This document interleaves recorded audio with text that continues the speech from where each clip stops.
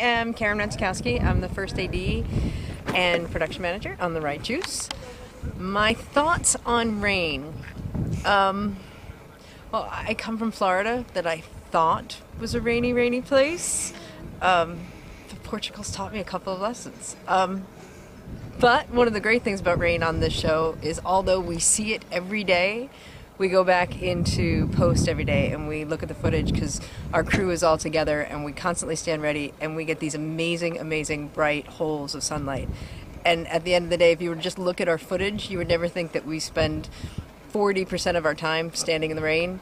You would look at the footage and think that, wow, they shot a movie in bright, sunny Portugal in the Algarve. That's my thought of rain.